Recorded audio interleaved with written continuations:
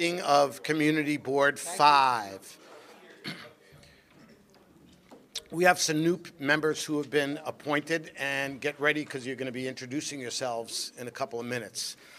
First, my name is Walter Sanchez. I'm the first vice chair. In the absence of Vincent R. Curie, our chair, I'll be running the meeting tonight. Can we all stand and face the flag? We'll do a pledge of allegiance. I pledge allegiance to the flag of the United States,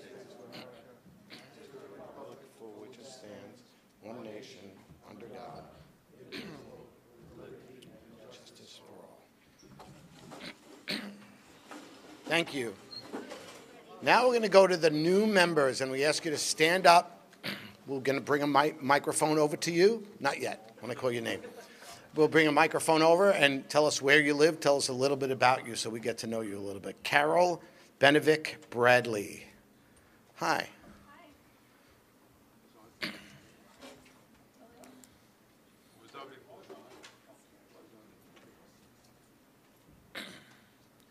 Thanks. Hey everyone, I'm Carol Benovic Bradley. I live in Ridgewood. I've been in the neighborhood for 11 years. New York, always. And I work in the tech industry, in marketing. Nice to meet you all. Thank you. Michael Bick. I'll just do this way. Is that it? No. Don't turn it off, it works. How's everyone doing? My name is Michael Bick. Native son of Little Village. I did a stint with 9 years. Now I work in the private sector. The private sector. You're going to have to do a little more than that.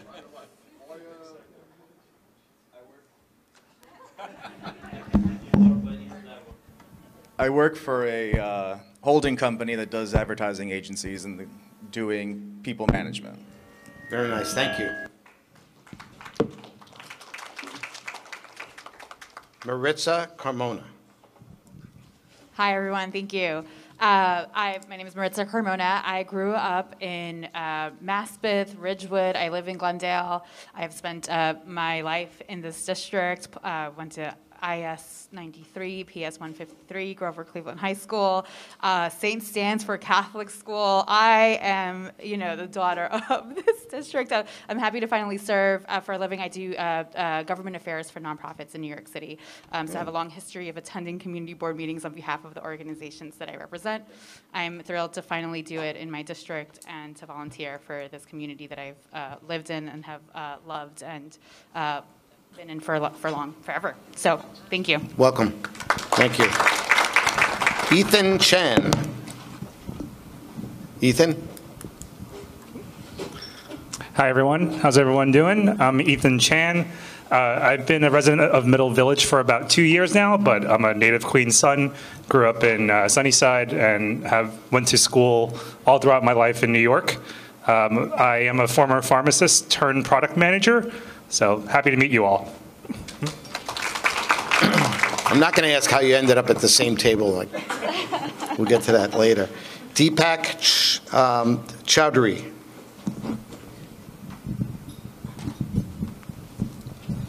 Good evening, everyone. My name is Deepak Chowdhury. I have been living in this neighborhood more than 15 years. I have been part of various, in the board of various nonprofit organizations. Recently I have been working with Department of Health, with the Bureau of Health and Mental Hygiene. Thank you. What neighborhood do you live? Ridgewood. Got it. Yeah. Thank you. Salvatore Crofassi. That's you. Real estate. Good evening, everybody. My name is Salvatore Crofassi. I was born in Ridgewood, lived in Middle Village, I think 20, 30 years or something, and I've been selling real estate in the neighborhood for next year, believe it or not, it'll be 50 years. Yikes. And I know, I can't believe it. Anyway, it's good to give back to the neighborhood. I'm also on the board of directors of the Queens Chamber, the Forest Park Trust. I'm president of the Middle Village Property Owners and the Middle Village Chamber of Commerce. So I'm involved with the community, and I love this community, and I sell this community. Thank you. And Sal, you did great work with the homeless shelter, with really making us aware, the community aware of what was going on with the homeless shelter before it came in Glendale. Thank you for that. Daniel DeBrucker. Hi, I'm Dan DeBrucker. I live in Glendale. I've been in the area for about 2 years. I'm the associate pastor for community engagement at Ridgewood Presbyterian Church, and I'm also a social worker. Thank you. Tori Figliola. I'm back. I was on the board for 16 or 17 years. I left to take care of my father, who has since passed, and I retired. I've been in Glendale for almost 70 years, born and raised here. I do the Glendale Community Garden, where we have Girl Scouts, Boy Scouts. Right now I have somebody doing time for confirmation, so they get their credit. And I've been involved. I remained on committees the years that I wasn't on here, but I'm back. Thank you. Thanks for coming back. Lily Scarabino.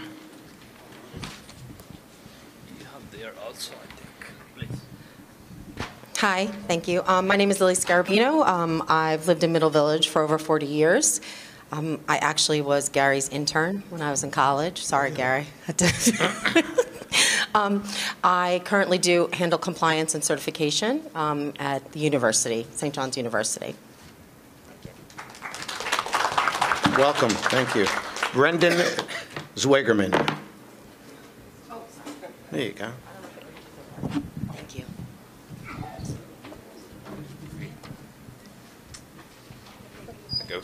Hi, I'm Brandon Swagerman. I've lived in Ridgewood on Forest Avenue for 13 years now. I've been coming to these meetings and then certainly watching them online as well in recent years for a long time. Glad to finally be a part of the board, and I hope to get back to my community and work with all of you. I have an education in urban planning, currently working at a business improvement district in Manhattan. So great to be here. Thanks. Great. Thank you. Thanks very much. Now we're going to go into the public forum, and speakers are limited to 2 minutes. We'd like no personal attacks, please. Right, Gary? And we have, first is Louis Ross from Glendale Accident. Louis? There you go. Hello, how you doing? Been in Glendale for over 20-something years. Bus driver, retired. Lately, we've been having problems with the railroad, Atlantic Railroad. There's a bus driver. There's a train driver there, but he blasting the horn intentionally. Holds the horn for long periods of time. We've complained about the train crashing at 3, 4 in the morning. You tell them this is residential. This is against the law. You can't do that. People want to sleep. So they quiet it down. But now we get the guy that blows the horn at 3, 4, 5 in the morning and holds the horn for a long period of time. People's dream home is becoming a nightmare. I got a neighbor that's almost 90. I take her to the hospital to check her heart. It's an attack on Glendale. I would like you to hear what we hear. This is how we live.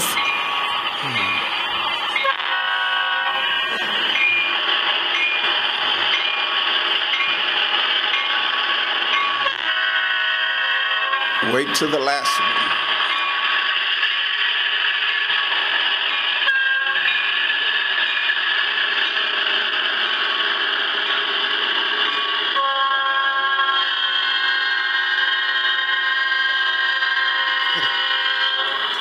Four, 2 in the morning, he sticks it to us all the time, every day.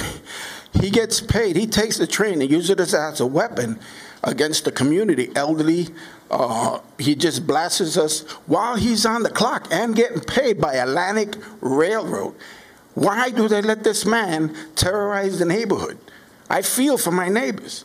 Elderly, they got their homes, and this is nothing. You should hear the really, really loud blast. On a good day, he'll rip all 4 he'll blast us. This is disgusting. It's a disgrace for this company to let this man still work in the community. It's a privilege for them to work in this community. It's un-American what he's doing. It's disgusting. I speak out for the many that can't sleep, the elderly. I've had people with Alzheimer's, and I took care of them. Once you blast them in the middle of the night, they can't get back to sleep. You can't sleep. It's disgusting what this man is doing. This company should be held accountable for what his employee is doing to Glendale. Thank you, Louis.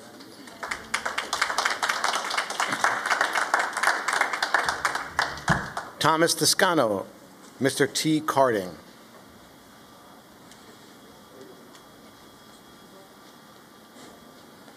Good evening, everyone. This is my second community board hearing. I was here 2 months ago. I couldn't make last month's.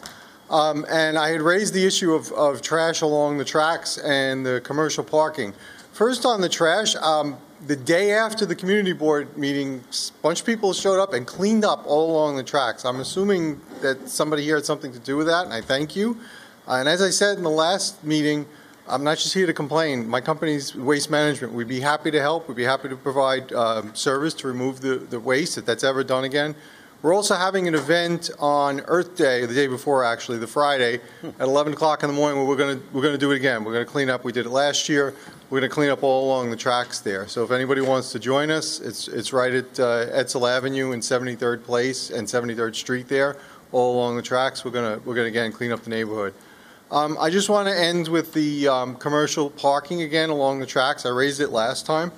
I'd like to make a proposal, and that is that around that area there, that we implement alternate side of the street parking, and I think it will resolve a lot of the issues in the neighborhood there. I know that it's a nuisance to people who live there and have to move their cars twice a week or whatever it is. But there are people, because it doesn't have alternate side, there are cars that are left there for very long periods of time that take up spots from the people who do live there.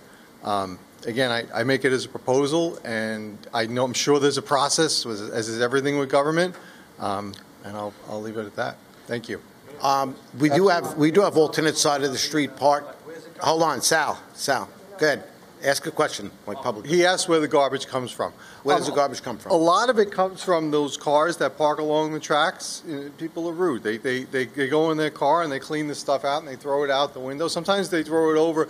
You know, I know the railroad gets a bad rap for the garbage along the tracks, but to be honest with you, it doesn't come from the trains.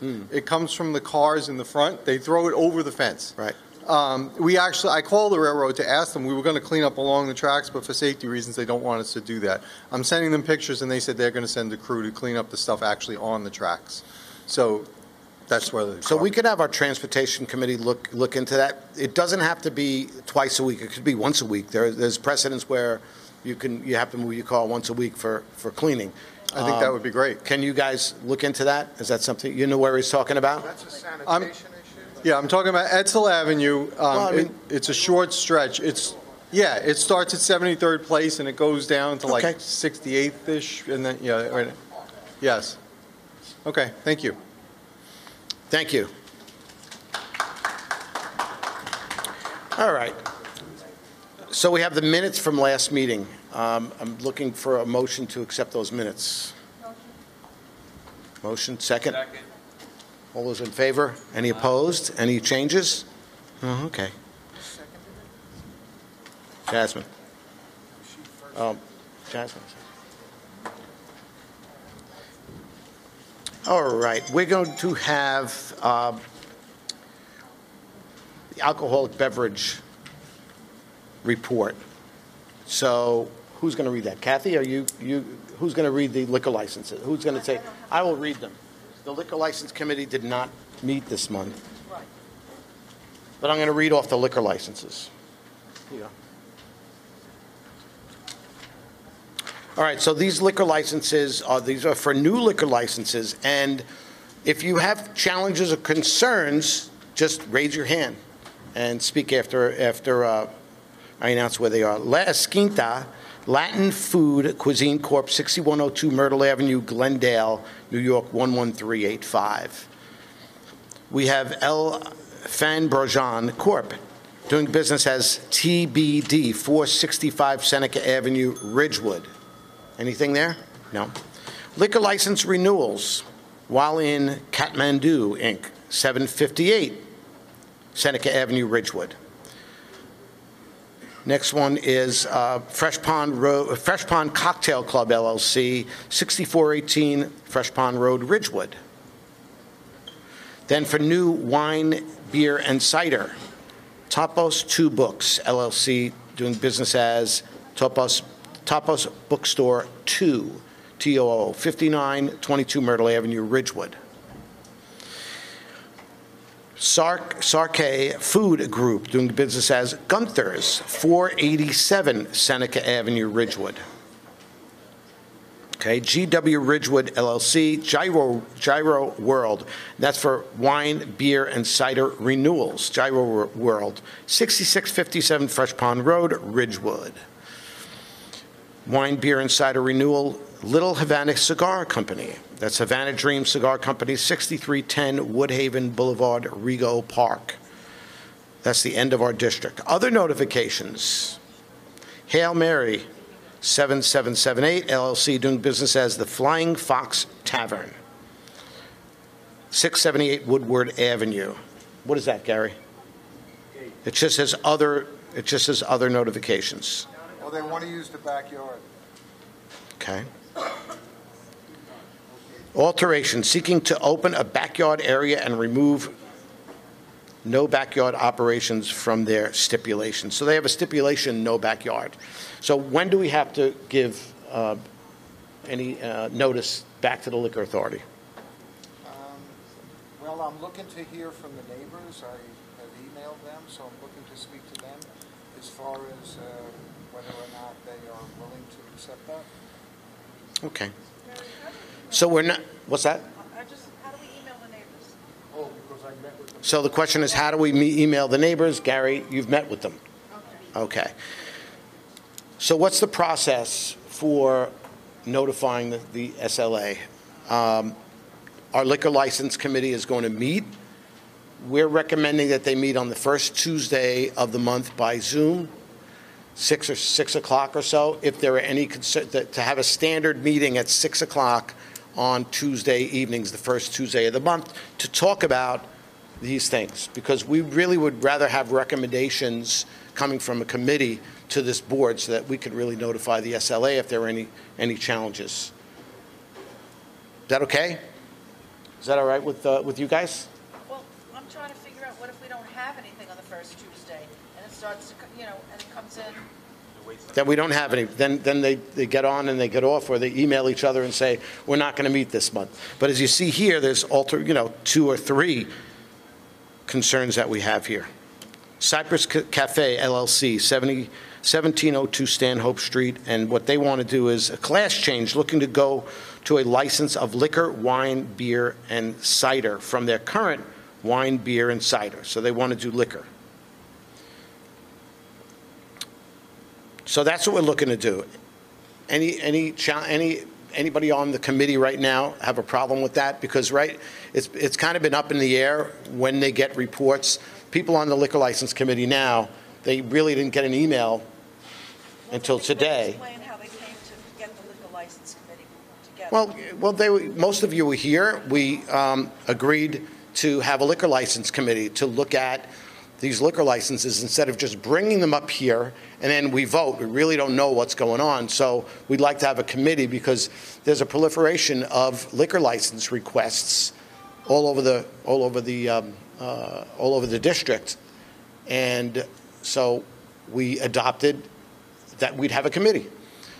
Right now, Marianne Latanzio is the chair. And the composition of the committee is made up of representatives from Ridgewood. One person from each community. Well, there's more. We put more on from Ridgewood because that seems to be the large portion of the liquor license, new liquor licenses.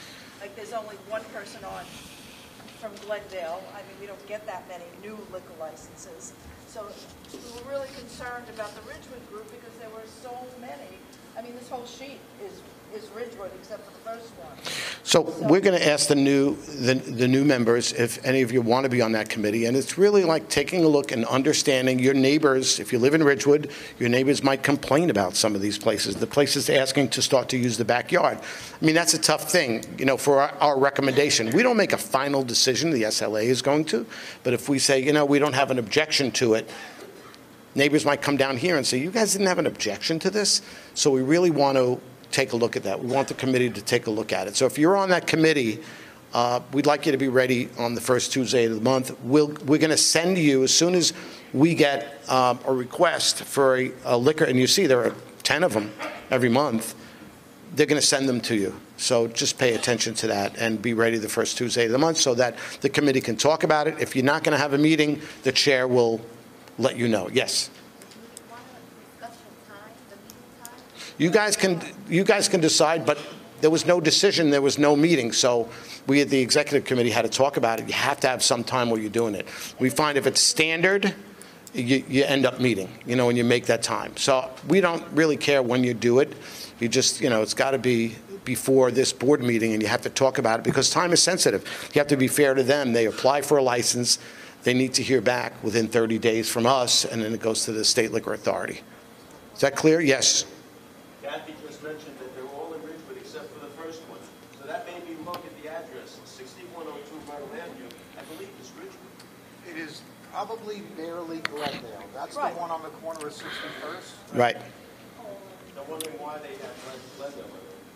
Because I think Probably their legal address. east of the railroad tracks, you're in Glendale. Yeah, right. So you are just in Glendale. So are they likely to have a problem, have this rejected because they have the wrong location? They probably wrote Ridgewood on there. They don't really reject it for those kind of reasons. They're probably just correct it. The SLA will probably just correct it. So just to let you know, the SLA is probably going to say yes unless something's brought up. That's all. Go. Gyro World. Yes. Gyro World. As far as I thought it was closed. I'm sorry. No. Walter? Hello? There's Gyro World on the corner of Madison. Gyro World is on the corner. It's not working. Donald Orange? Gyro World is on the corner of Madison. Right. The one that is closed is PETA. That's on the corner of Woodbine. PETA is closed. I've just been informed, not Gyro Yeah, World. Gyro World is Greek. PETA was Turkish. Okay? So that's why we have to have a committee, so we don't do this back and forth here. The committee should really get down to it. So you new members, if you're interested in being on that committee, let us know. Yes? Yeah, just, we're in agreement that the committee did not receive anything, right? Right. Okay, I just wanted to make sure, because we're all sitting here Not looking at until each other tonight. saying, yeah. I think a day ago or 2 days ago. They're saying it's Ridgewood. Walter, still got the mic on. So yeah, we have to really button that up, and you guys have to know what's going on. So with these, you let us know next month, and that's why we're saying the first Tuesday of the month. If the chair or nobody's making a decision, let's get it for the first Tuesday of the month, and the office will set up the Zoom, you know, and they'll get on. Everything all right with that? Yeah. You guys cool? Okay. We have demolition notices.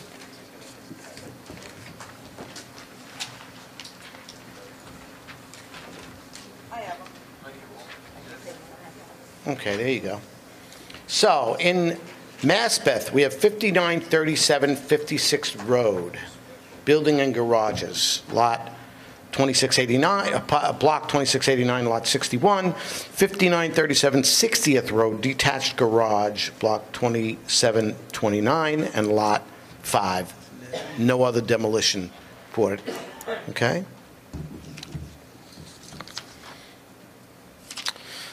That's it for that. We're going to have elected officials come up. I see Assemblywoman Jennifer Rajkumar. Got 2 minutes. Go for it. Thank you. It's good to see you, Walter. Before I begin, I wanted to request if we might take a moment of silence for Louis Leschitz, if that's okay. He's a friend of mine, a friend of our neighborhood, a fixture of Glendale.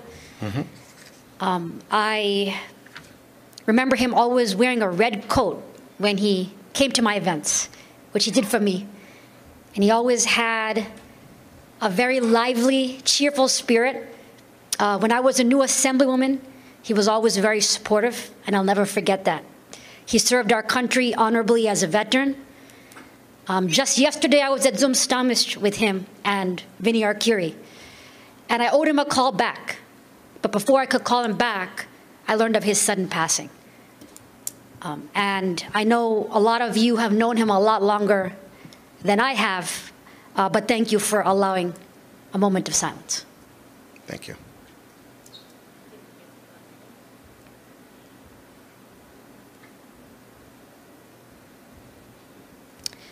Thank you.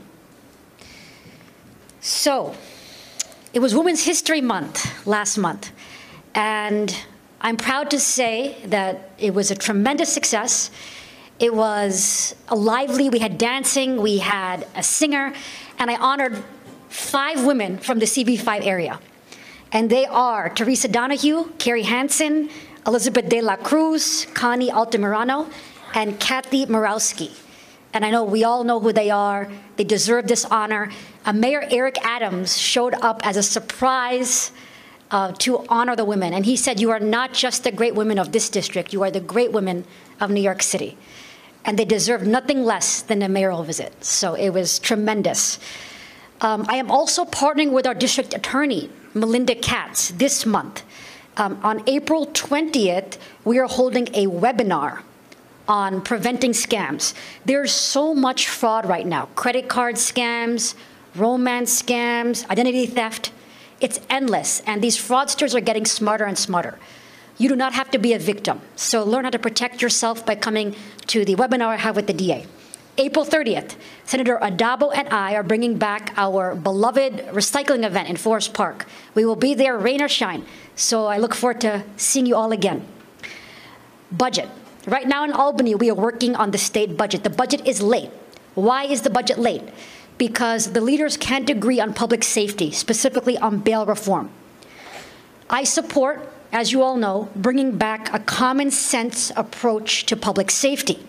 We need to stop the approximately 2,000 repeat offenders in our city that are committing most of the crimes. And we need to grant our judges the power to judge. We need them to have discretion.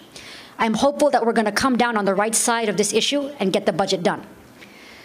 I've been working to combat the illegal and unlicensed smoke shops, and I was proud to welcome Sheriff Anthony Miranda yesterday to our district. I'm partnering with him to crack down on these illegal, unlicensed smoke shops that are also cropping up near schools. While the budget has been delayed, I've had some time to introduce new bills focusing on the future. Specifically innovation. Who here knows about 3D printing? This is a well-informed crowd. Well, 3D printing has the power to build houses. It can build a house in the matter of a few hours. This is the future. You heard it here first. This is the future of affordable housing in our city. So I'm introducing a bill to study that. Also on innovation, AI, artificial intelligence is transforming technology at every level. So I'm creating a bill to create a state office of innovation and algorithmic accountability. Yes, it's true, the robots are coming, but I think it will benefit us all if we're prepared.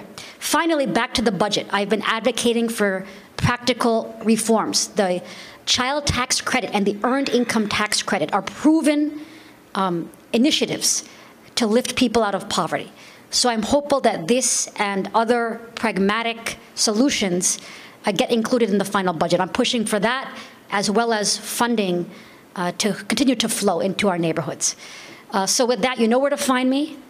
I love you all, and I want to thank you for everything you do, and I'll talk to you soon. Thank you. Thank you. And from the Queens DA's office, Kate Belmay. Just introduce yourself, and you gave out flyers earlier.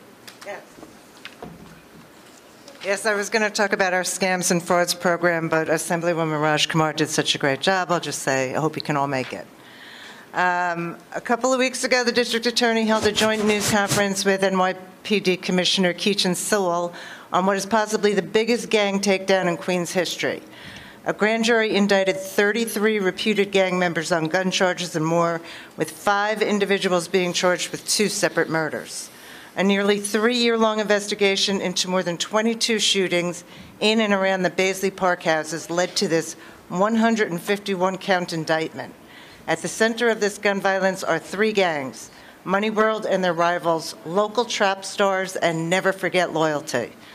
The defendants are variously charged with conspiracy, criminal possession of a weapon, criminal use of a firearm, and more. 5 alleged gang members face murder charges in connection with the killing of 2 people.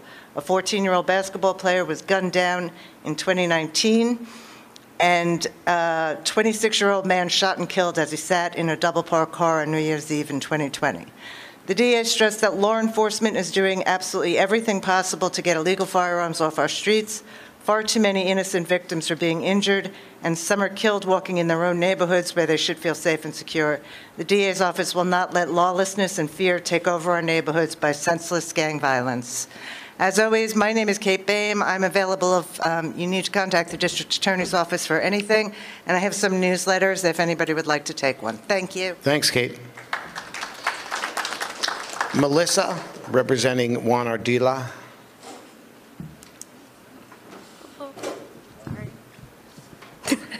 Hi, my name is Melissa, and I'm the constituent liaison for Assemblymember Juan Ardila at the office here in Sunnyside. Thank you for having me. I would like to share a few updates in our office in Albany. As you all know, and Assemblywoman Rajkumar said, our budget's late. But during this legislation session, the Assembly member has been able to introduce 11 bills. 3 of them have passed the Assembly, and 2 of those have been signed into law. One of the bills signed into law makes it easy to synchronize multiple medical prescriptions, and the other clarifies provisions related to the state-level program of all-inclusive care for the elderly. We are waiting for the 3rd bill to be signed into law. This 3rd bill provides employers and business owners with the opportunity to register for emergency alerts from New York's Public Safety Alert mass notification systems. We have also co-sponsored over 110 bills. In regards to the New York State budget, it is still being negotiated, as we said. And if you have any questions regarding that, I'm not the point of contact, but our legislative director is, and I could provide you his information. In our district, our office has collected over 2,000 articles of clothing donated by community members here in Ridgewood. Topo Star was one of them, and also our Ridgewood YMCA sponsored our event.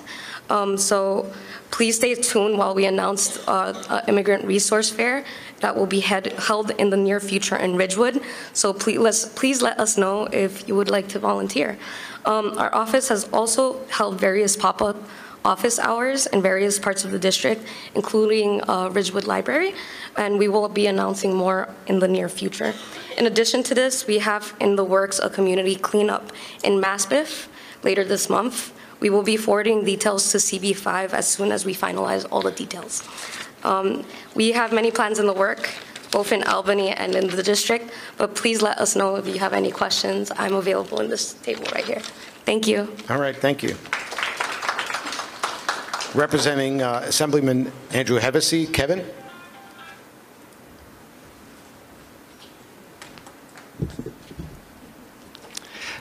Good evening, everyone. As mentioned, my name is Kevin Wisniewski with Assemblyman Andrew Hevesy's office. First of all, on behalf of the Assemblyman, I just want to wish a happy Easter, happy Passover, and Ramadan Mubarak to everyone observing. And additionally, we hope everybody and their loved ones are remaining safe and well. One main announcement locally tonight, and that is that we have finalized our dates for this year's spring cleanup series. I brought some flyers with all of the dates on them. Our first will be taking place 2 weekends from now. That's Saturday, April 29th in Forest Hills, with our second taking place the following weekend on Cooper Avenue in Glendale. Again, we have some information over here, and if there are suggestions for additional locations, our ears are always open. Last year, just to give you guys a little summary, we had 100 volunteers show up and more than 30 students claim volunteer service hours. So that includes National Honor Society, local scout troops have done merit badges, and every student gets a letter of commendation from the assemblyman. So it's a great chance to volunteer and just meet some nice, like-minded, civically engaged people. As my colleagues, or our colleagues have mentioned, the Assemblyman is still up in Albany working on budget negotiations, and he recently passed a bill that would study the amount of kids in foster care who have intellectual disabilities to make sure that we can refer them to appropriate supports and services. So we're just hoping that Governor Hochul will sign that as soon as possible. And as always, we remain readily available for anyone that needs any type of assistance, so please don't hesitate to reach out. Thank you. Thank you. Representing Assemblyman Stephen Raga, Jolly.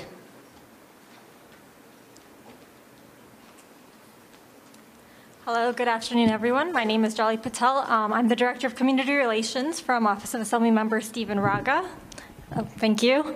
I just have a few legislative updates and then community updates. For the legislative update, the Assembly member is introducing a resolution to commemorate the Songkran, or it's the Thai New Year for our Thai American community in District 30. For community updates, we'll be hosting an upcoming paper shredding event on May 11th from 11 to 1 p.m. at the Big Six in partnership with AARP New York. Our rain barrel giveaway is scheduled for sometime in May. We'll be announcing a method to RSVP for those who are interested. Also, for upcoming housing legal clinics in partnership with Communities Resist, one in April and there will be one in May. Both will be held at our district office. Finally, if you have any other items or issues that you're facing and you are in District 30, don't feel free to reach out at our office. It's open between 9 a.m. to 5 p.m. at 5519 69th Street, Maspeth, New York. And our phone number is 718-651-3185. And I'll be here the rest of the evening if you have any questions. Thank you. Thank you. Representing State Senator Mike Gianaris, Irina. Good afternoon. How are you? Glad to be back, second time. Okay, so the senator, as everybody knows, is up in Albany, as you hear. Hopefully, we'll pass the budget and everything. And also, the last day for the children for school, April 14th, is an annual Earth Day poster contest. Please have all the kids submit it online. And passports. We work close with U.S. Senator Gillibrand's office. Passports is a big problem this year because everything is delayed. Make sure you renew your passports a year ahead before it expires, because if you haven't already submitted it, unless it's an emergency to get anywhere, you're not going to be able to renew it on time. I also I went to a meeting, and I think it was a Liberty Park homeowners or this meeting, that someone complained about a fire hydrant that was knocked down during the February break at 7520 64th Place. I put it through with the DEP. The DEP has been going there to install a new one. They cannot install a new one. They need a contact person so they can get the car that's parked there to be removed and install the new fire hydrant. I'm assuming it's Maspeth, 64th Place. So anybody knows, if anybody knows, no one has contacted me from Liberty Park homeowners. So I put it through DEP, and they're looking to put in the fire hydrant. Anything else? Our office is on Newtown Avenue for now. Number's still the same, 718-728-0960, and feel free to contact us. Thank you. Representing Senator Joe Adabo, John.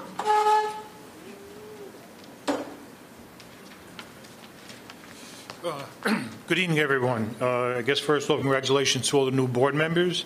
I'm just going to announce a few events because the senator presumably is on his way. and he can get into more details. A lot of paper shredding going on. So actually this Saturday, the 15th, at Atlas Park from 10 to 1. Then again, later in the month, on the 30th, we're co-hosting with Assemblywoman Rajakumar. That's the Forest Park Bandshell from 10 to 2.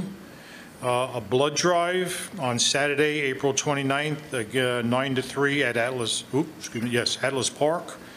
And then jumping a little bit ahead, another big event, Sunday, May 7th, Forest Park Bandshell, 10 to 2, e-waste recycling, and along with all kinds of donations. So good time to clean out the garage, get rid of stuff.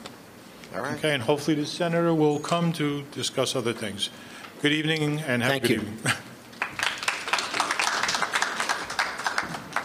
Representing Congressperson Nydia Velasquez. Jonathan, where are you? There you go.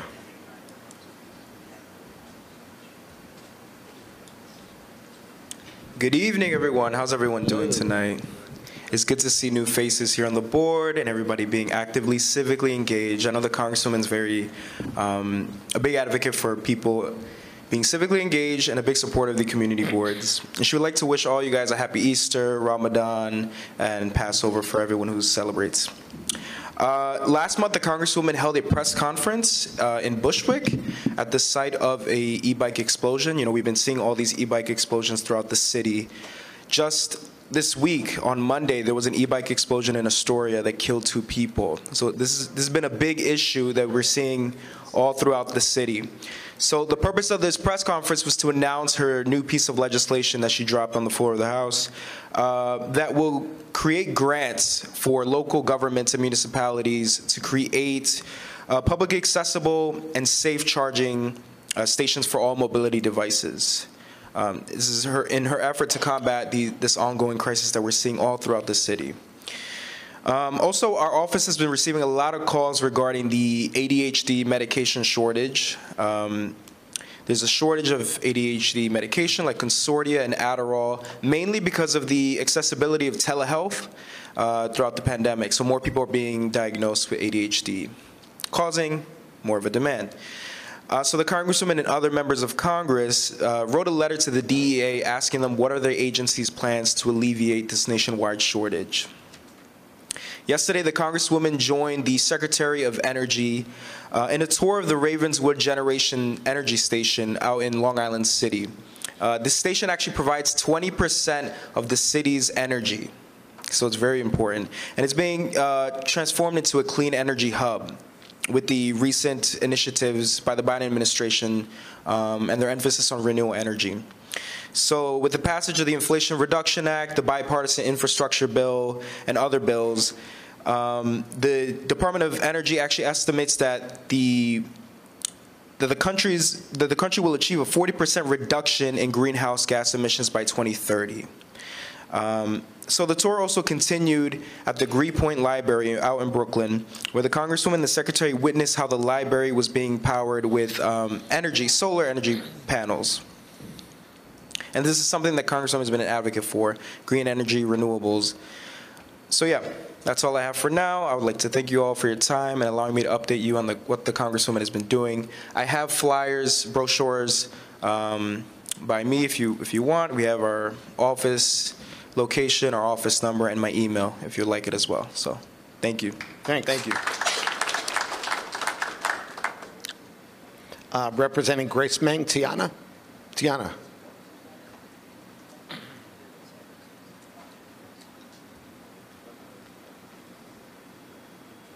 Good evening, everyone. This week in Congress, Representative Meng returned to D.C. to continue her work on the Appropriations Committee, where she met with the Inspector Generals of the U.S. Department of Commerce and the U.S. Department of Justice and the Secretary of the State Department to review the budget requests from these departments on behalf of the Biden administration. Representative Meng is aware of the long process times and passport-related issues constituents are facing. In her hearing with the Secretary of the State Department, Anthony Blinken, Representative Meng pressed for answers regarding long processing times for passports and what the State Department's plans are for fixing this. In terms of passports, we are having a passport event at the Forest Hills Post Office. It's on a Sunday. They are opening up on a Sunday for anyone to come out and apply for a passport, because passport appointments are booked up for the next couple of months. That is on Sunday, April 23rd from 9 a.m. to 3 p.m. It's on a first-come, first-served basis. Representative Meng introduced a New Deal for New Americans Act this week. The bill would establish new programs to assist refugees and immigrants that are already here legally to overcome common issues in their journeys to become American citizens. These challenges include things like language barriers, workforce training, and helping to break down obstacles to naturalization. The measure would also strengthen coordination between the federal, state, and local governments to support the social, economic, and civic integration of immigrants and refugees. Some of these programs include the English as a Gateway to Integration program to teach English and prepare individuals for the naturalization test or to earn a GED, workforce development grant programs to ensure equitable access to education and workforce, and lastly, the Legal Services Immigration Assistance Grant Program to provide support to nonprofit organizations who assist immigrants in their journeys to becoming new Americans. That is all. Thank you. Charlie, representing Councilmember Holden.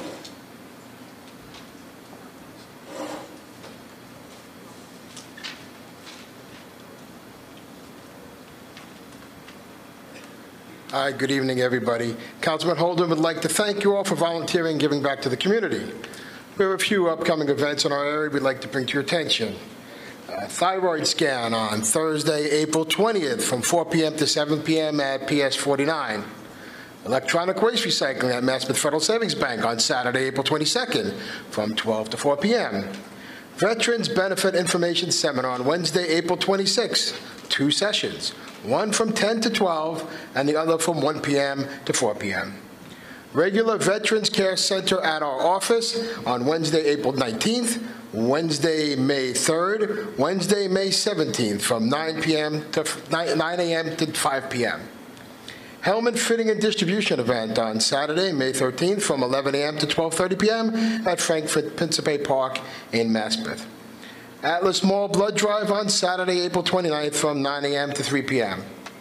Our office is well aware of the mail theft that's been going on, and we're working with our federal partners to get the post office to crack down on this. The postal police got to get off the dime and do something about this. We all know what's happening. We all know how it's happening, and we can't see why they can't get some law enforcement on this and fix it. We'll be giving away rain barrels again, a very popular thing for some reason. So please call our office at 718-366-3900 to find out any details when that's going to be scheduled. Finally, the council is working on the budget process, and Bob is chair of the Veterans Committee, and he's working on increasing funding for the New York City Department of Veterans Services and working on creating a fund for our veterans service organization like halls, legions, and posts to be able to do repairs on their buildings. I want to thank everybody for your attention and participation in our community. Thank you very much. Thank you very much. Representing Councilmember Jennifer Gutierrez, Juan.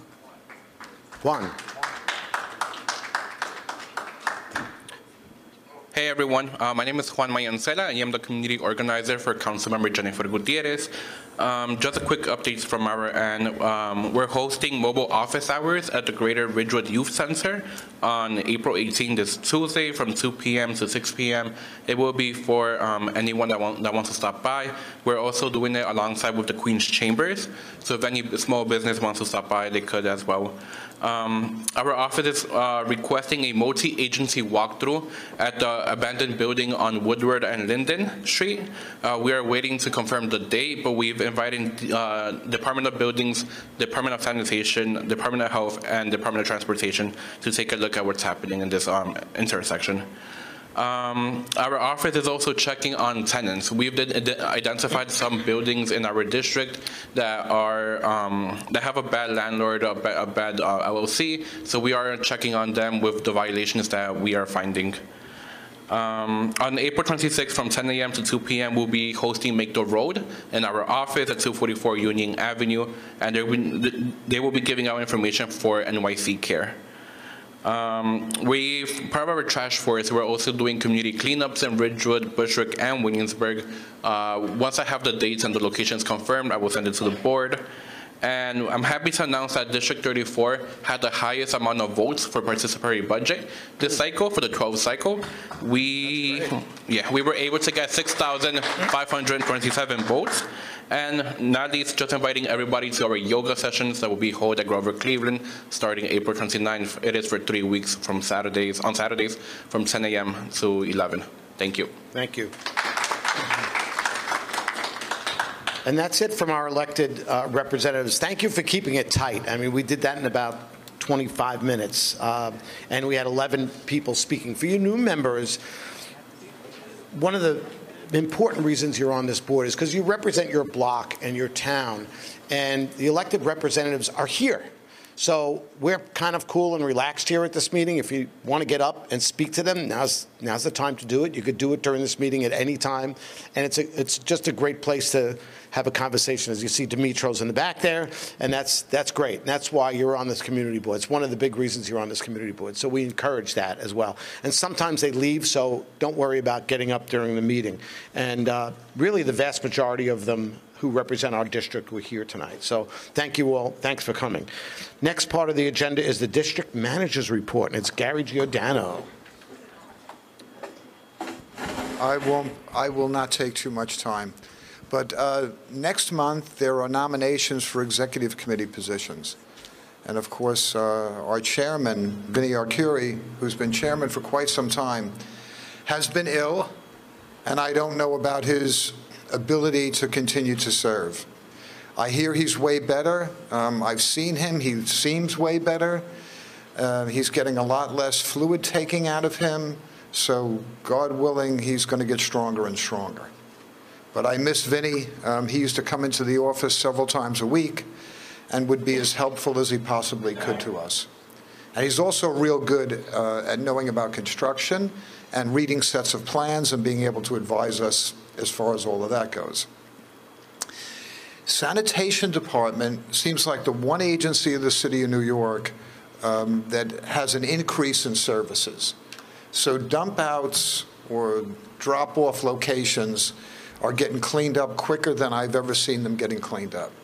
Of course, people continue to dump and people continue to throw their bags of garbage. Near our office, where the freight rail is, we have a big problem with that. 60th Lane, Otto Road, but sanitation's doing a lot of cleanups, and we have a real good new sanitation super named Matt Barry. Seems like a young guy.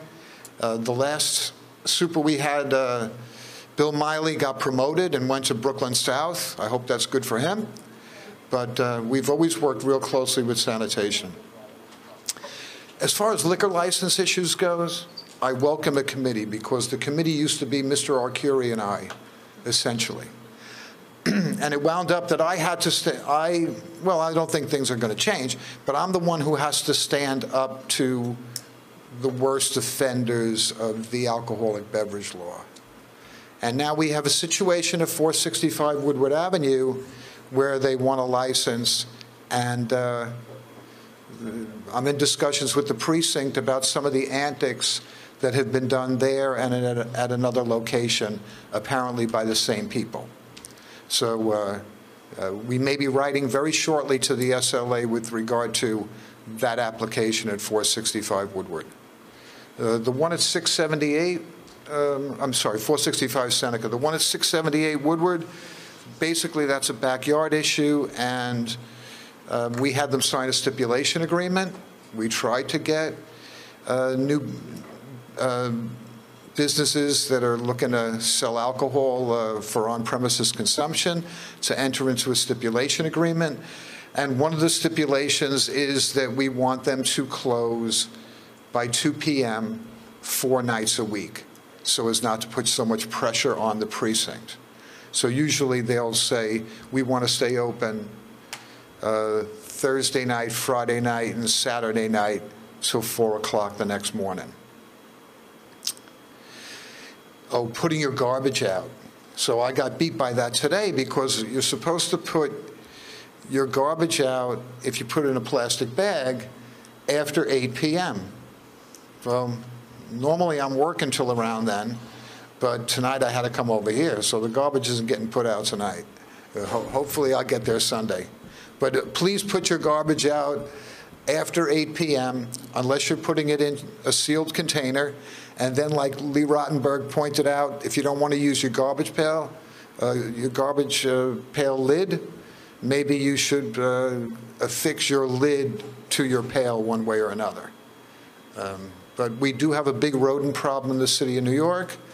And of course, the health department, in my discussions with them, kind of denies that the rats are coming from the sewer system. And I'm sort of like, where else are they coming from?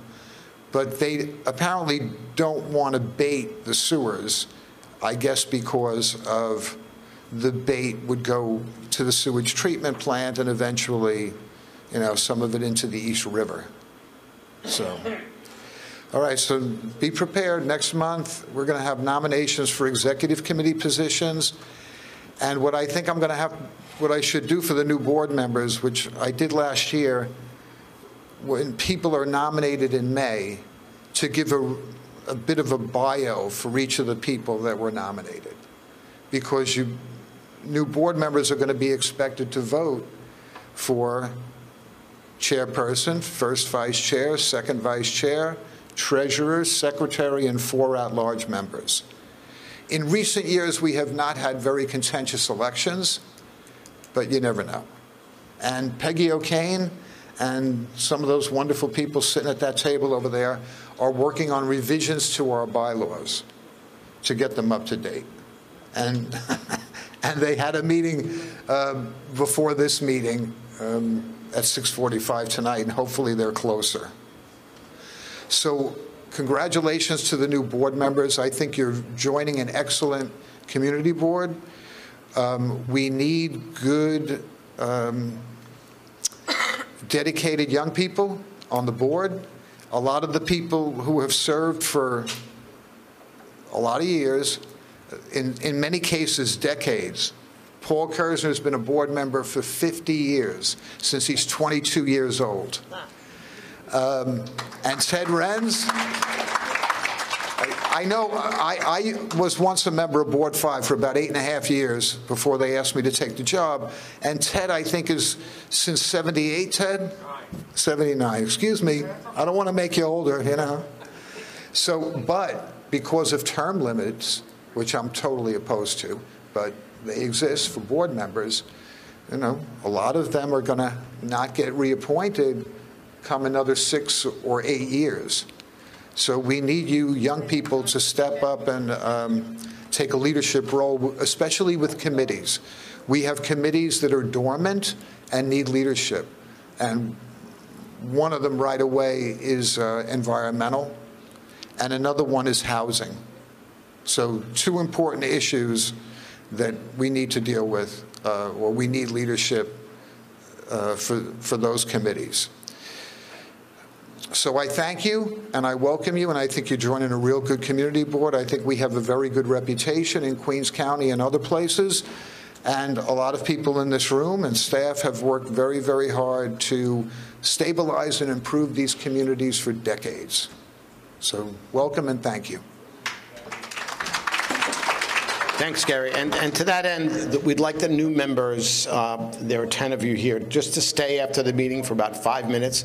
We want to talk to you about committee, what committees you think you'd like to be on, because we'd like to give you that. I mean, we want to try to keep you engaged. And committee work is really the nuts and bolts of being on the community boards, when you get to meet people in a different way. So thank you for that. If you could stay for a few minutes after the meeting. We have some press here. Elijah Hamilton for the Times News Weekly. We know other press is watching on YouTube. And I want to bring up, he came in just now, and Senator Joseph Addabbo. Come on up and just, say a couple of words. Thank you for being here. Good evening. Hello, everybody. First, to the new members on CB5, welcome and congratulations, and to all members of CB5, thank you. As a former member of Community Board 10 down in Ozone Park, I know what it's like to be here each and every month and hear our elected officials prolong the night. So I know what it's like, so I want to say thank you to each and every of the members of CB5. Thank you very much. Thank you, Walter, allowing me to speak. Just a couple of things. I know my good colleague, Jennifer Ashkumar, was here earlier, and I know she spoke about the budget, but, you know, my opinion about it's okay if a budget is late. If a budget is late because of a good reason, it's not about hitting a budget on the date of April 1st. That's a horrible day anyway, because like it's April Fool's Day, and everybody, you know, thinks you don't do work up in Albany anyway. But the idea here is, you know, it's not about hitting a date of April 1st. It's about getting it right. When you have a $270 billion budget and you want to get it right for the people of your community, your district, and the state, then the idea is it's okay if it's a little late to get it right. And if it's late because of public safety, if it's late because of an issue that we've actually changed bail twice before, but if it's the #1 issue why people complain to our office, then it's okay. Let's get it right. And the governor did make a statement that she wants to deal with this bail issue one last time. We're not doing this again and again and again. She wants to get it right. So it's okay if it's a little late because we're dealing with public safety. So whether it be judge's discretion, discovery, working with the district attorneys, whatever it may be regarding, and I'm confident something will happen in a positive way regarding a bail change. I'm confident of that. So we'll see what happens. But if it's late because of that, that's okay. And then we have the other issues, housing and transportation and education and health and everything else. But we'll get to it. And if anybody has any questions about it, just give my office a call, let me know, of course. There are other bills, though. There are other bills that go on because, you know, our constituents complain to us. And so there are 3 bills that I just co-sponsored in the city and the state Senate.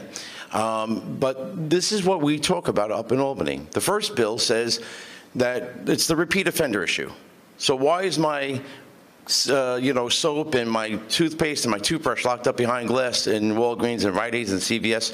So this bill says, a proposal will say that if you're caught stealing this kind of product, or there's small products in these kind of stores, if you're caught twice in 2 years, it elevates itself to a grand larceny, which would be bail eligible. That's the first bill. The second bill says if this person goes into a Walgreens or Rite Aid and assaults one of the retail workers who are trying to protect either the other workers or the consumer, the customer, then that's assault that's now would be considered a Class D felony, also bail eligible.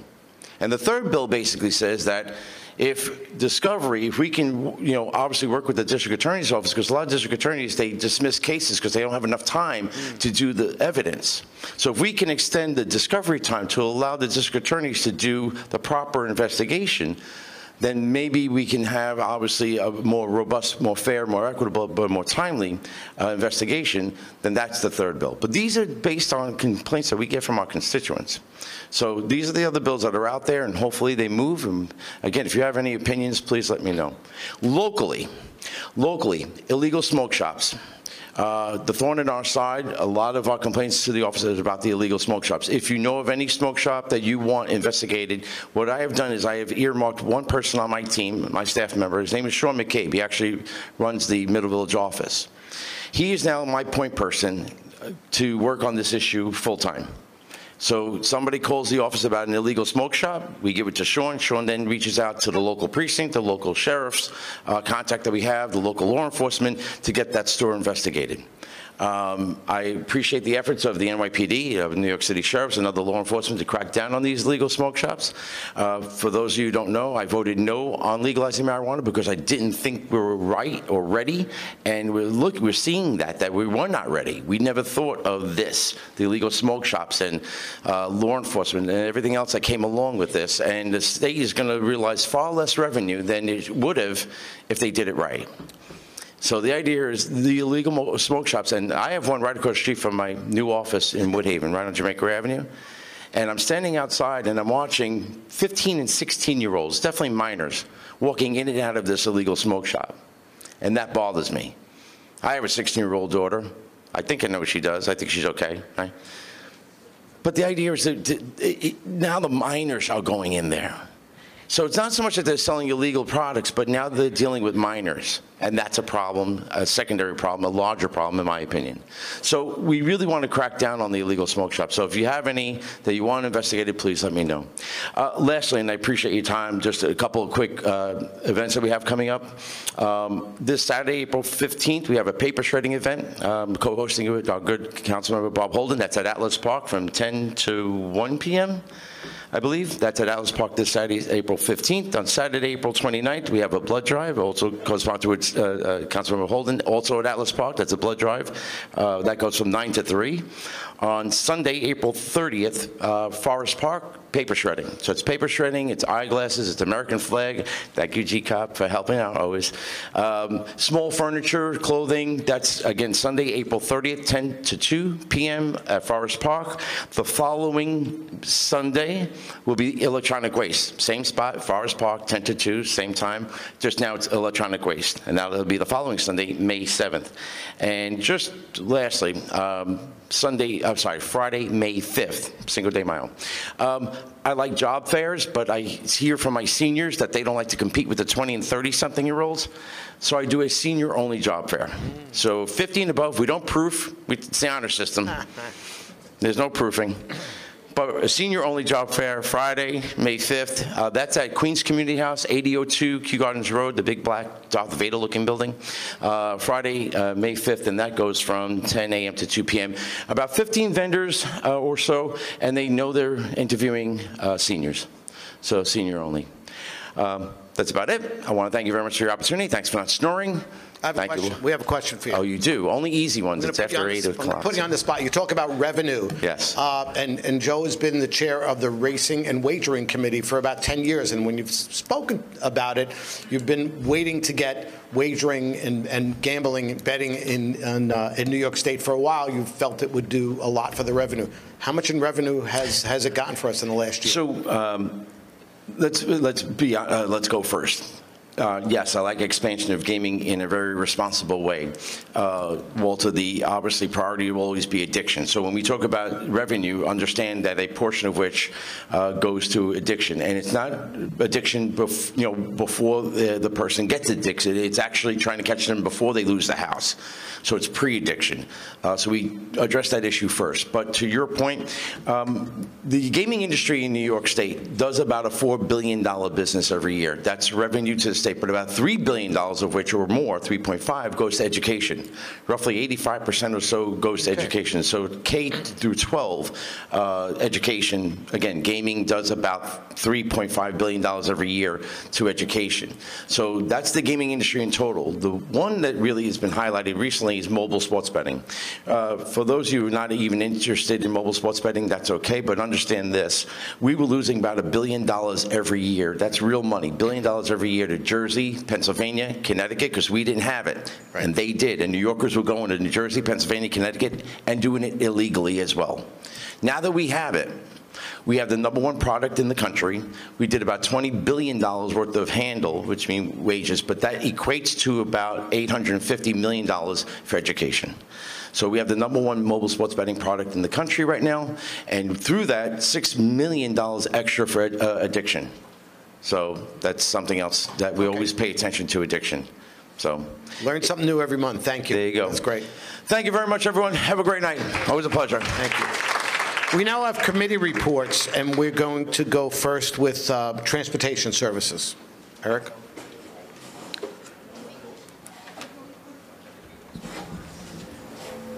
Test, all right. Oh, good. Hello, everybody.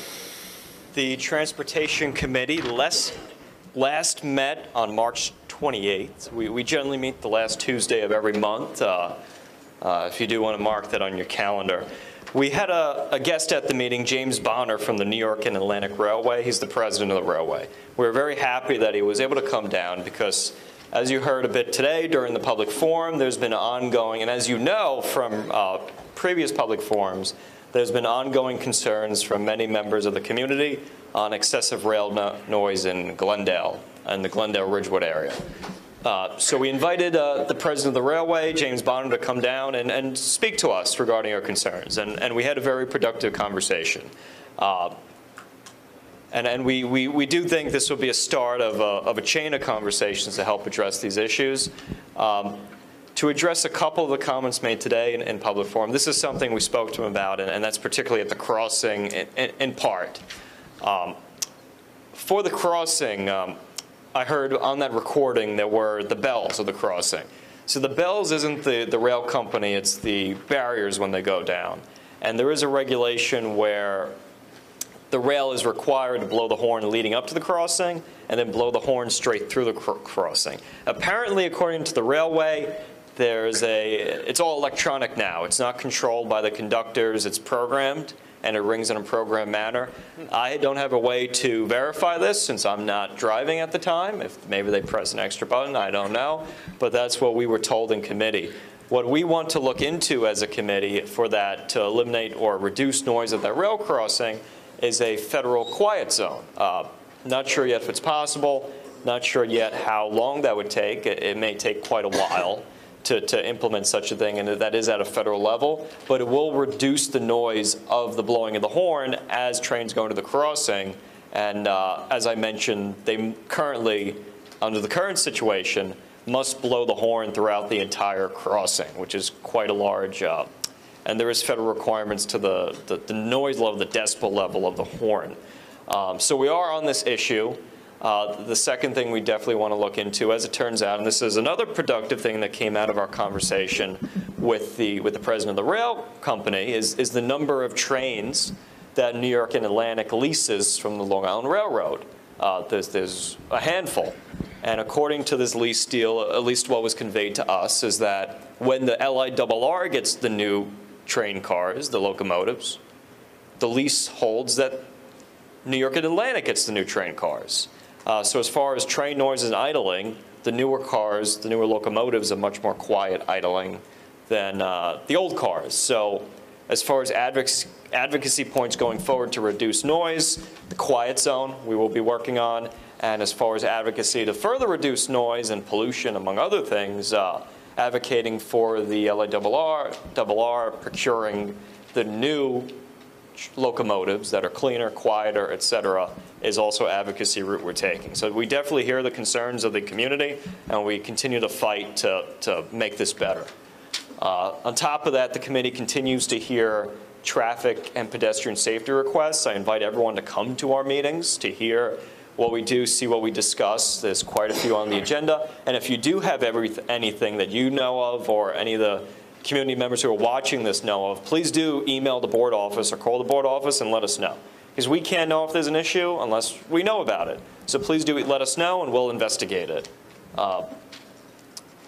Finally, the community board office has an ongoing effort to compile a list of streets that need repaving.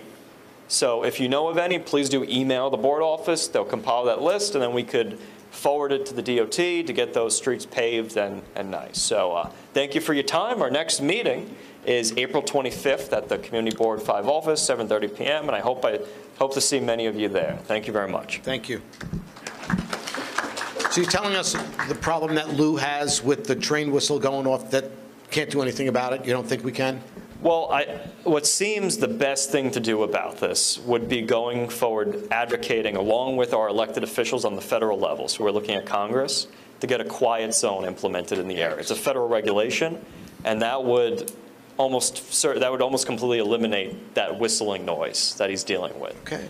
And that seems because they legally have to do it, that's the only way we could get it done. I mean, it is a safety issue, I guess. Okay. Yeah. Thank you. Youth, do we have anything for education and youth services? Go.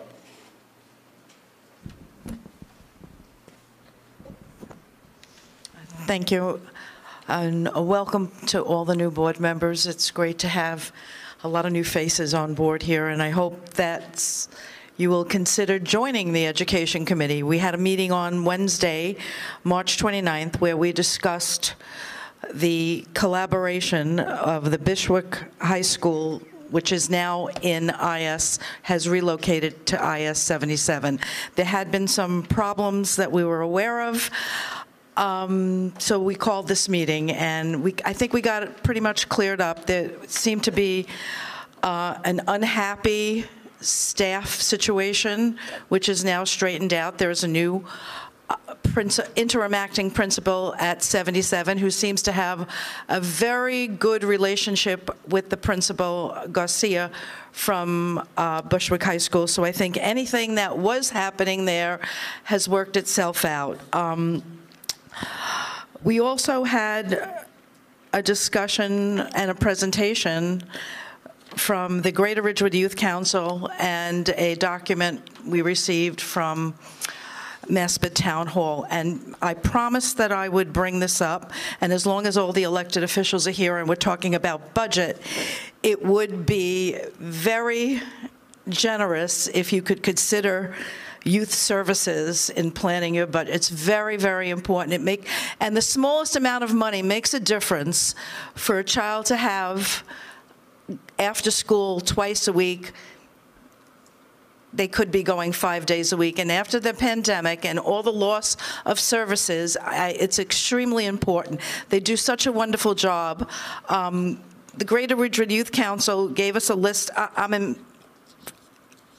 Rather than go through it all, we'll have it sent to everyone. They're in almost every school in our community board with some sort of program. Some programs the parents have to pay for. And you know, you might say, oh, it's only $100 a month. But right now, that's a lot of money for some people for care for their kids. So if we can get some money, some budget money from our elected officials to help defray those costs, I think that would be worth this meeting if we could get anything. It's not the capital money that they're looking for. It's the money to support the staffing. They need staffing. And if there's anyone that's interested in working, they're also having staffing problems finding some people. But it was a very productive meeting. We'll have the minutes and the notes from both organizations sent to all the board members so that you can get familiar with it. Thank you very much. Thank you. Thank you. Do we have a Public Safety Committee's report? I know Mary Ann's away. Mary Ann's away. I was Okay. supposed to read it for her, but You want to read it? why don't we just put it off to the next We'll put it off to next month. Peggy, did you want to talk about the bylaws or no? Or we're going to bring it up and vote on it next month? Okay.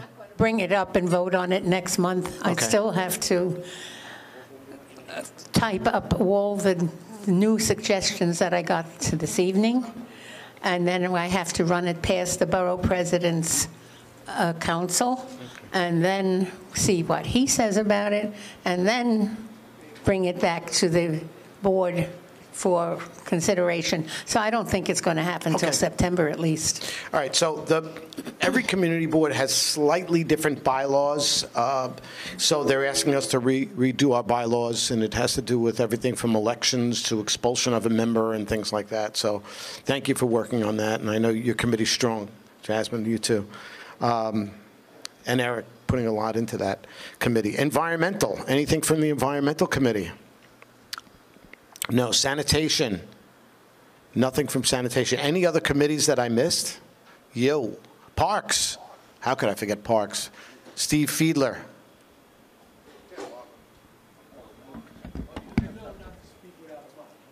Yeah, good.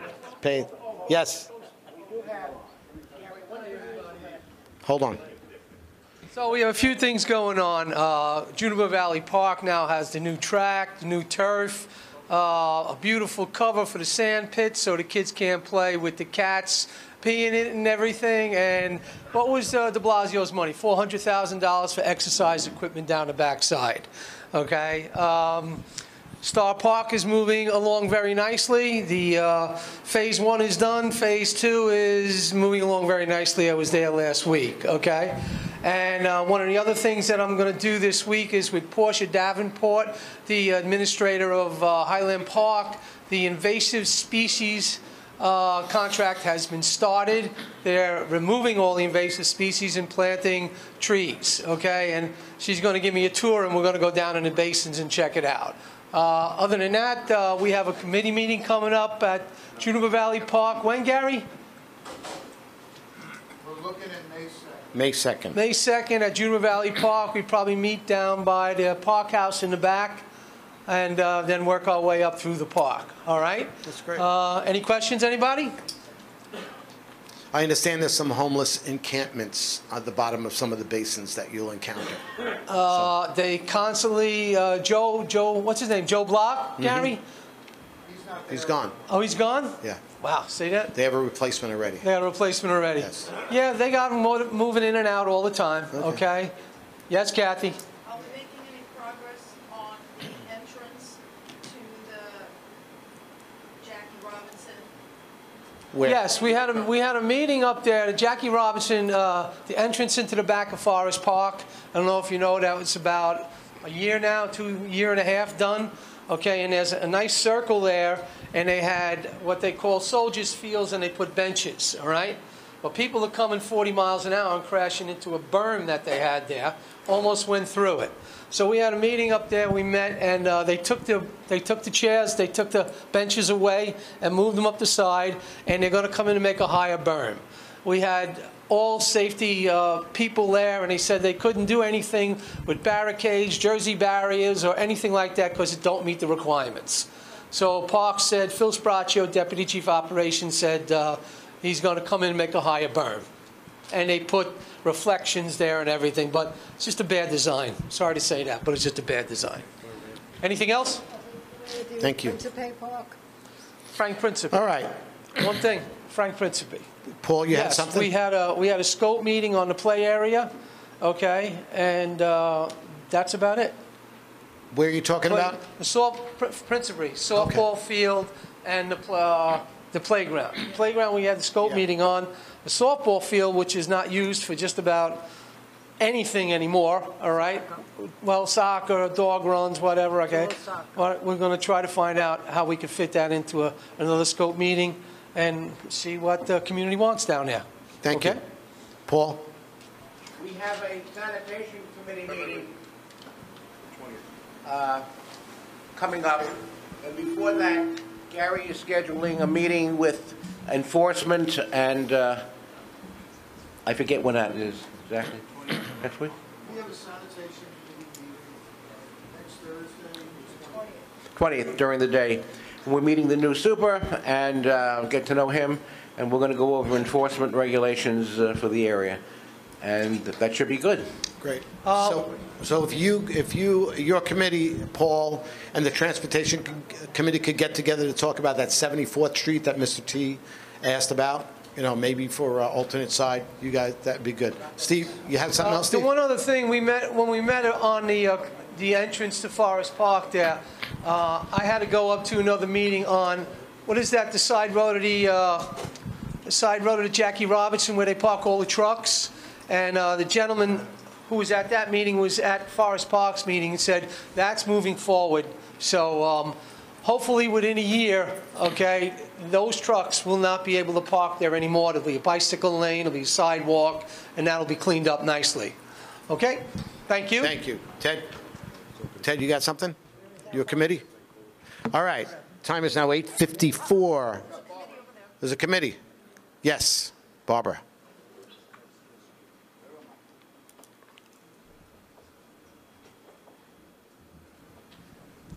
Thank you. Okay, good evening, everyone. I'm Barbara Toscano, and I am the Vice Chair of the Health and Human Services Committee. And on February 15th, we had a virtual Zoom meeting for the committee. And basically, it was an informative session. We had two guest speakers bringing health into our neighborhood, into the Queens neighborhood. The first speaker was Claudia Durante. She was from the Meyer Cancer Center, which is an affiliate of the Weill Cornell Medicine.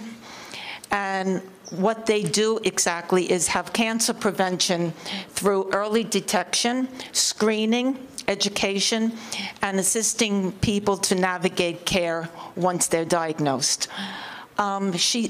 She said that her organization is focused on preventable cancers, and she's focused in Queens on high-priority neighborhoods. There are about 8 high-priority neighborhoods, and I was a little astonished to find out that Glendale and Ridgewood are considered high-priority neighborhoods. in Queens, where the risk of being diagnosed with cancer is very high, and people die prematurely before age 65 from cancer in these neighborhoods, and they think it's due to a lack of access to care. So what this organization offers is free cancer screening. So what they do is they concentrate on 4 cancers that they feel are preventable: prostate, breast, colorectal, and lung. And for the prostate, they give free PSA tests. For the breast, they give mammograms, free mammograms.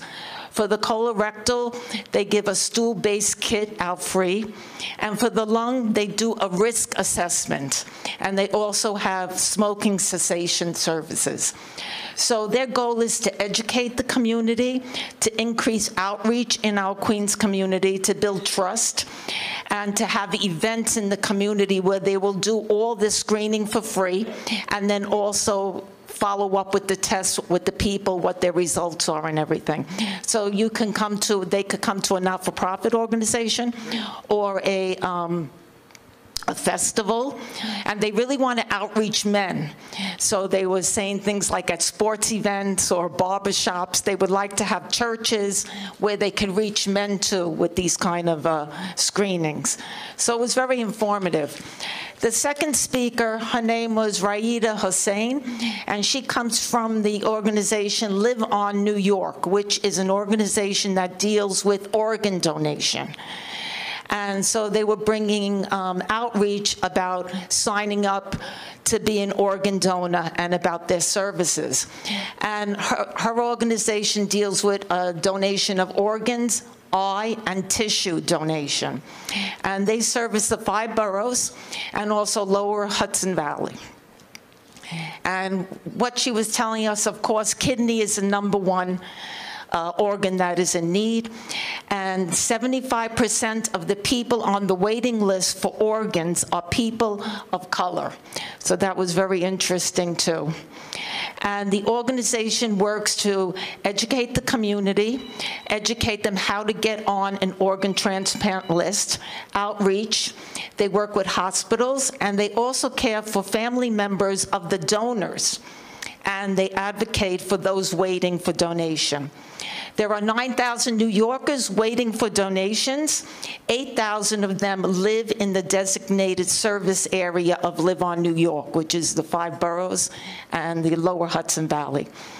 And what was interesting to find out was one organ donor can save 8 lives and improve 75 lives through tissue donation. And sadly to say, only 45% of New Yorkers are registered organ donors.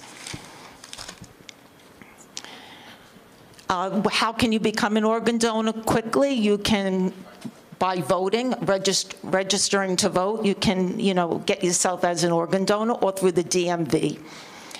And a doctor must refer a patient to a transplant program.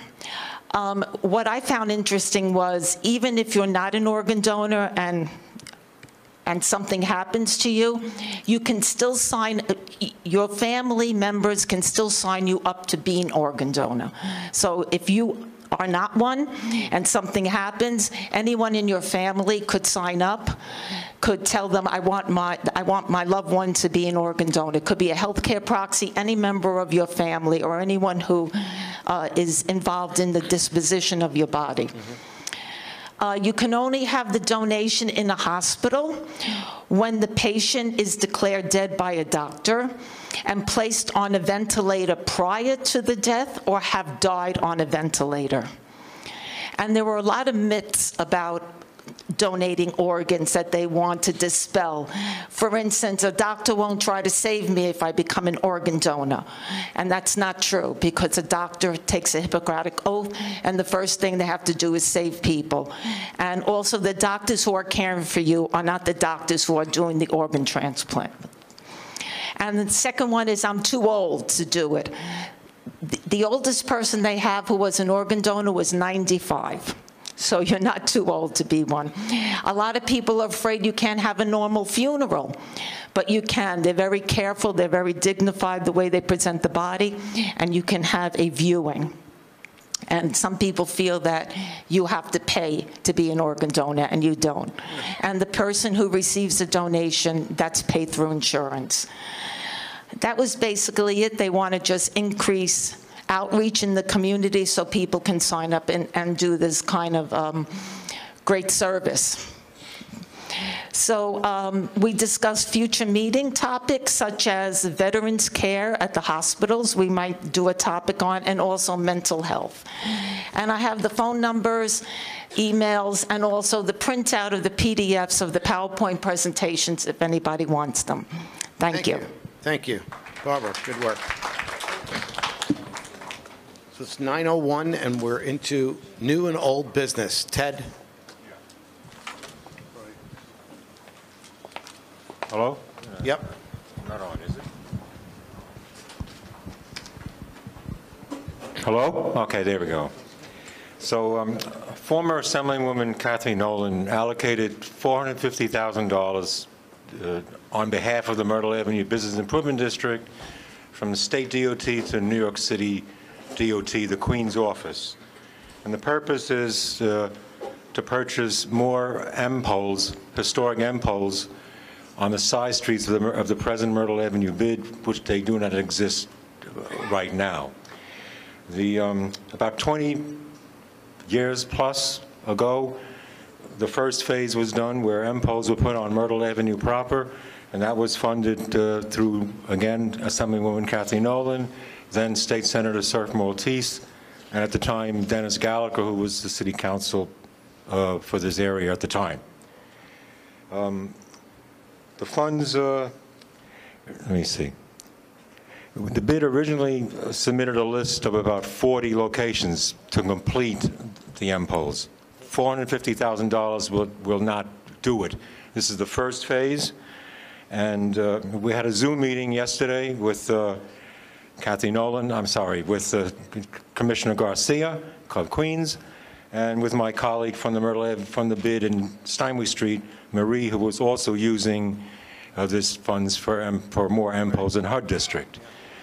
Before Kathy left, she had extra multimodal money. She gave $450,000 to the Myrtle Avenue bid, $450,000 to the Steinway Street bid, $450,000 to the Sunnyside bid, and $450,000 to the Long Island City bid, all in her catchment area.